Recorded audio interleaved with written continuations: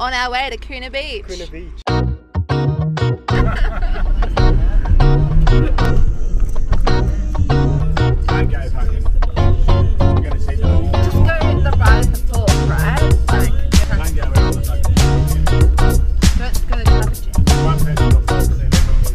Let's go for a walk, eh? Let's go walk out.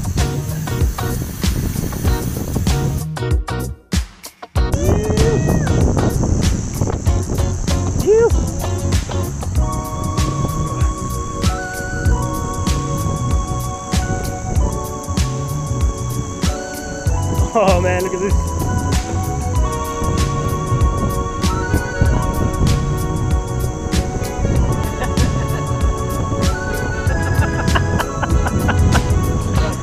You're a natural brother.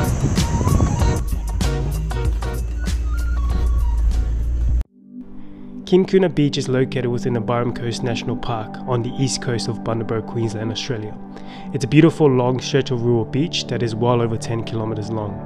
Where we camped at Kuna camping area is in the Kuna section of the park and is accessible only by high clearance 4-wheel drive. There are no facilities here, so remember to bring your shovels. We arrived just before dark, so we had to quickly set up camp, so I couldn't get much filming in. I did manage to get some awesome drone shots of the area though.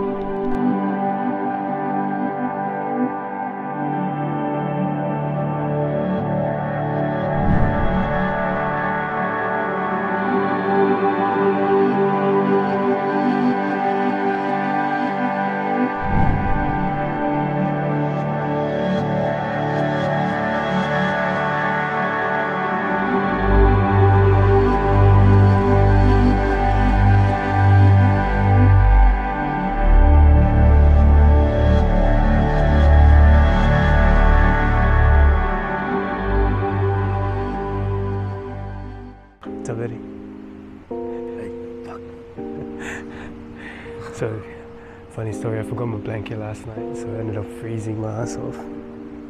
I had to put my washing on me to keep cold. It was one of the worst sleeps I've ever had.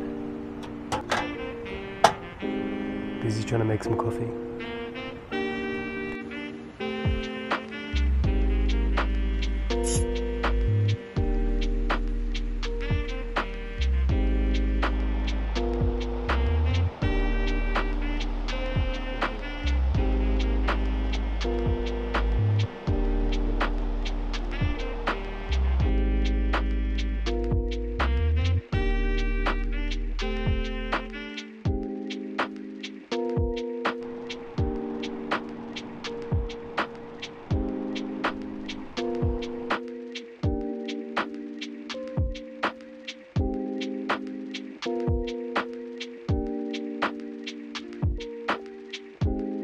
Good morning, so we are just sitting here chilling, watching the sun as it rises. It seems like Bundaberg has really hidden gems. Yeah, man. Underrated for sure, but look at this sunrise, man.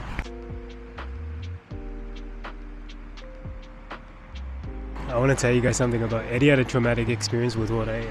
So I had this incident where I saw this child get caught in the rip. It was a freak whip, so and it came out of nowhere.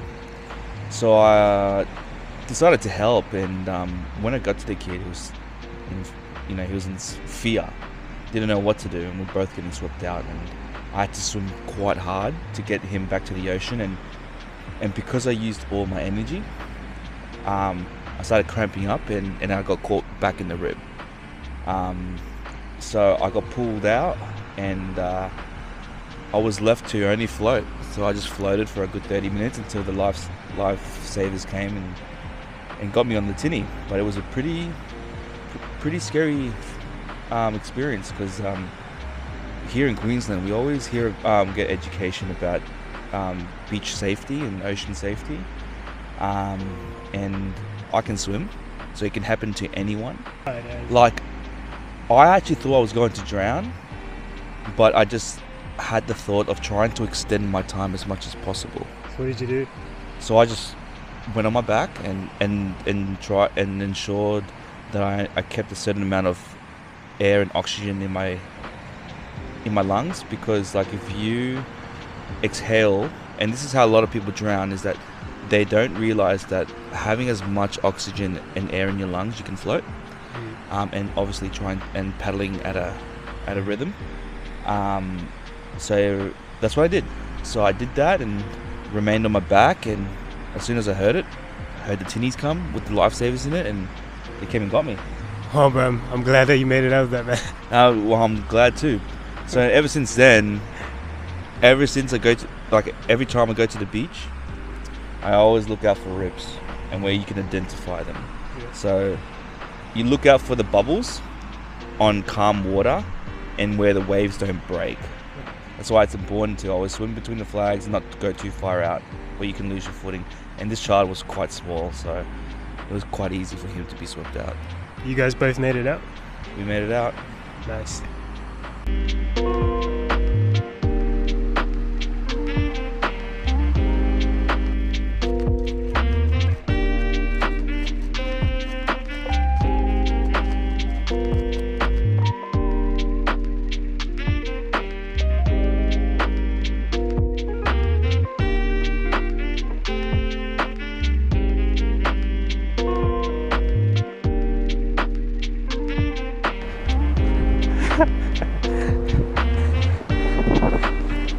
You make this rather snappy, won't you? I have some very heavy thinking to do before 10 o'clock.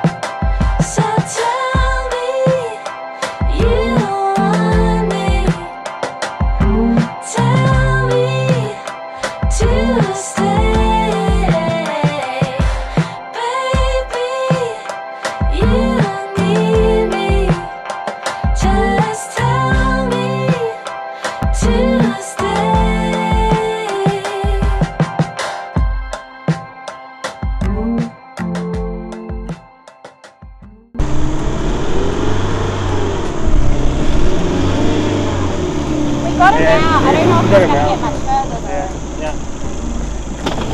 So, a bunch of girls are pulling out a bogged guy on his own. You can help him? I can. Alright.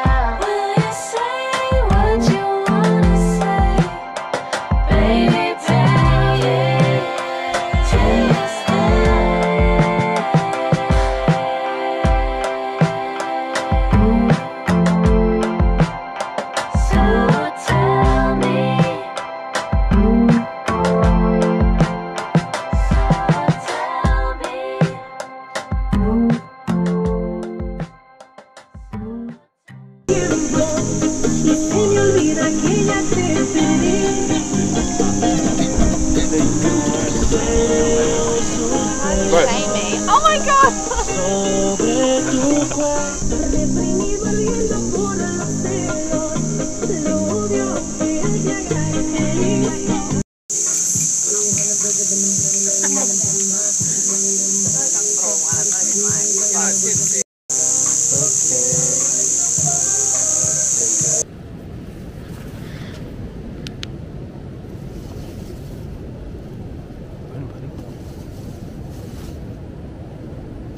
Hey guys, we just finished up at camping. We're about to pack up, go home. Thank you guys for watching.